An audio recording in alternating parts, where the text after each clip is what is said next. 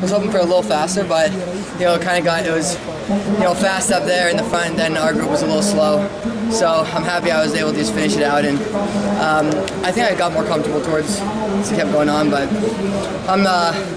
I'll take it. I'm not pleased, but I'll take it. Did you have a number in mind that you were looking for today? I think we were hoping for around 27:30, just to kind of get out and get a. I mean, it was still a hard effort, so and I still ran pretty fast, so still a good day overall. But yeah, we were shooting for a little faster. How has your training been this year with the Oregon project and just leading up to the trials?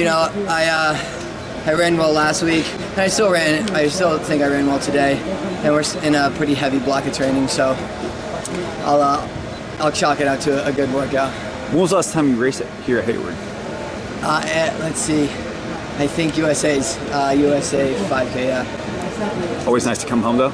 It's always nice, yeah. It's I was doing the warm up, and my old apartment's right in the warm up loop. Almost just went in and see what they got in their fridge. But so it's really nice to come home and get that familiar feeling from the crowd. And another 10,000 anytime soon, or? I'd imagine so. But we'll see. I'll go back, talk to my coaches, and we'll figure out what the next step is. Feel pretty comfortable with this distance now? Yeah, I mean, this was the first.